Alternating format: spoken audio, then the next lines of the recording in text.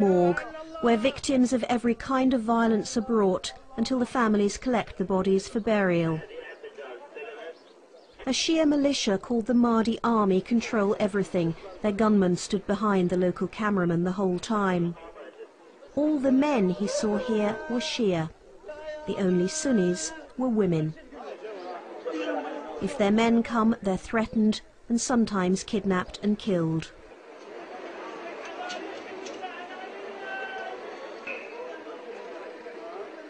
And the morgue isn't the only place in Baghdad ruled by the Mahdi army.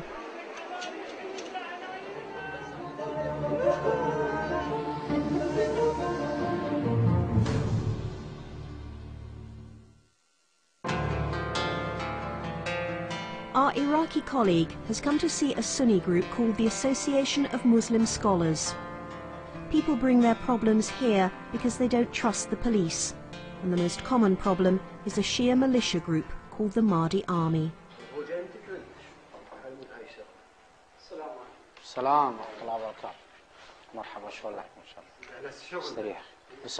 Hamid is a Sunni living in a mixed area, but the Mahdi Army have given his family 2 days to leave their home or they'll be killed.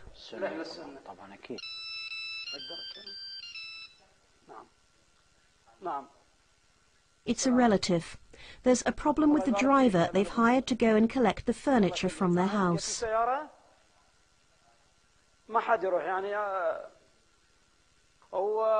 The family's found a Shia driver thinking he'll be allowed through, but the Mahdi army have threatened him.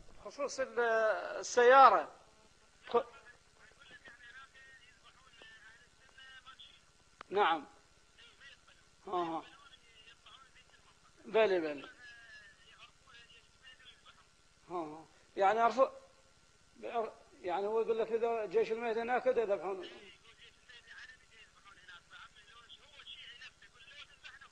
إنا لله وإنا إليه راجعون.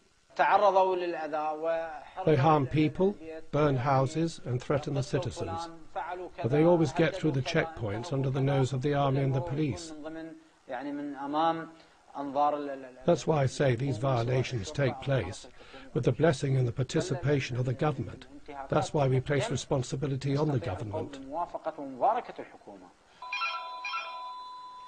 Another call, same problem. A woman asks the Sheikh if he'll notify the Americans that her family has been attacked by the Mahdi army. احنا ما نفاتح الامريكان بهذا الموضوع، احنا بالنسبه لنا نحل الموضوع بطريقه اخرى لا علاقه الامريكان بنا، لانه سبب المشاكل وسبب المصايب اللي حلت بنا هي سببها الامريكان. The Sheikh gave us dozens of videos. His association is logging all the crimes.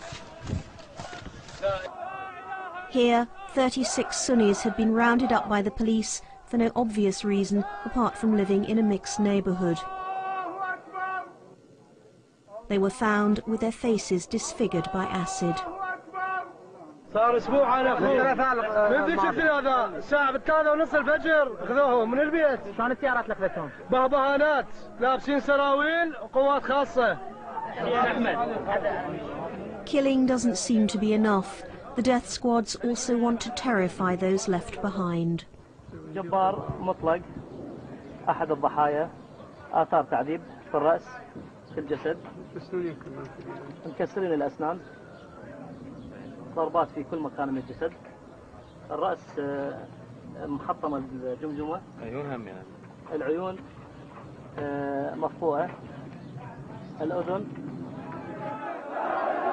He was among 14 farmers arrested, all Sunni, as a reprisal for a car bomb which had killed many Shia.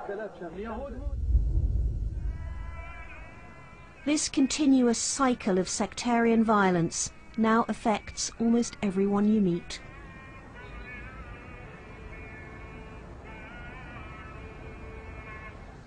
We've just heard from one of the human rights people that we've been working with in Jordan. His family are still here in Baghdad, and this morning his brother was kidnapped. He was actually pulled off a bus by the Mahdi army, and they've told the family that they've taken him for interrogation.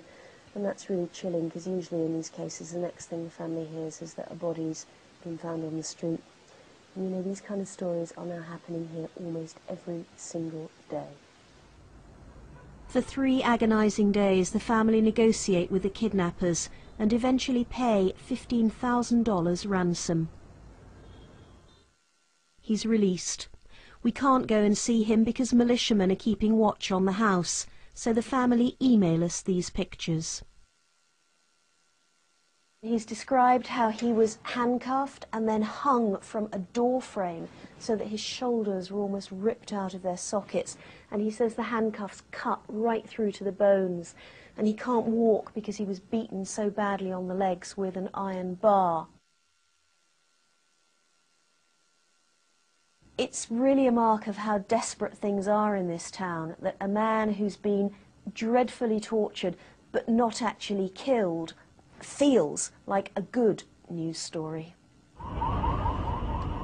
The random violence consuming this city doesn't surprise Douglas Brand. The former Deputy Chief Constable of South Yorkshire was seconded to Baghdad after the invasion and given the epic task of rebuilding a professional police force. But the Americans didn't mind the number of militiamen signing up. Whole groups were enlisted into the police, and they wanted to have the graduation parades, to have them in new uniforms, put them out, and nobody was too interested about what happened when they actually went out there. Did you voice those concerns? I would say probably 10 times a day. To whom? At what levels? To whoever would listen, usually 2-star generals and above. I did have the opportunity on one occasion to raise it with Donald Rumsfeld when he visited, but I sensed that the subtleties were not understood, and that so if there were consequences down the road, well, that was part of building a democracy, and that's something that the Iraqis would have to handle themselves.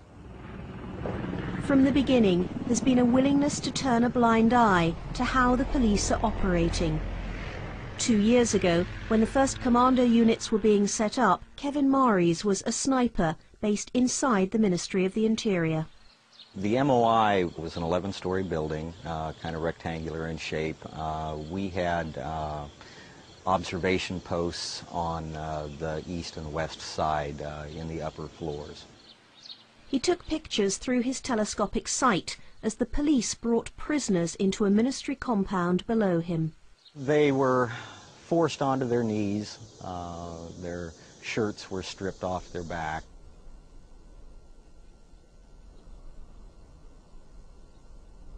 At first they were just beaten with rubber hoses. There were sometimes as many as 2 or 3 individuals that were beating the one bound and blindfolded prisoner.